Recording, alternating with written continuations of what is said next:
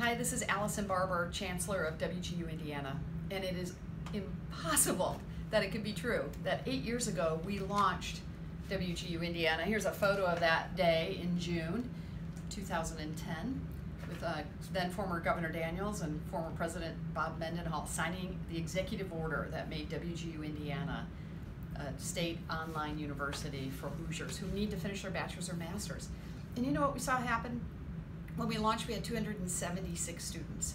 We saw the growth of 1,900%, which means we have now over 5,500 students, adults enrolled in WGU. We have over 6,000 graduates, and those graduates are succeeding in their careers. And so it is just an honor to be part of this team.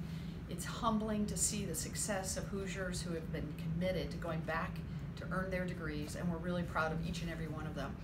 You know, we started this with just this big idea of saying, what if we created a pathway for Hoosiers who had some college and no degree and needed a bachelor's, or maybe wanted to succeed at a higher level in their career and needed a master's. And that's what we set out to do, was just to create a pathway that was affordable and flexible, and so far so good. We're really proud of our students. We're thrilled with our faculty. We've hired almost 300 Hoosiers to work at WGU Indiana.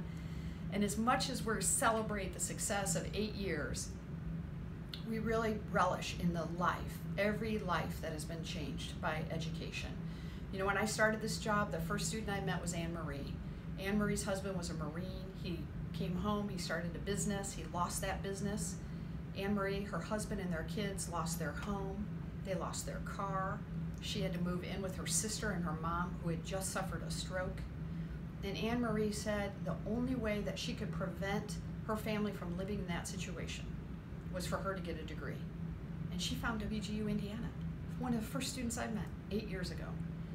She had to come to WGU Indiana because we were online. She had no car. We were affordable. They had no income. They were flexible. She had 2 kids and a mom who was ill. She came to WGU Indiana, she graduated, and now she's a school teacher. Every day, Hoosiers are choosing WGU Indiana to make a better life for themselves and their families.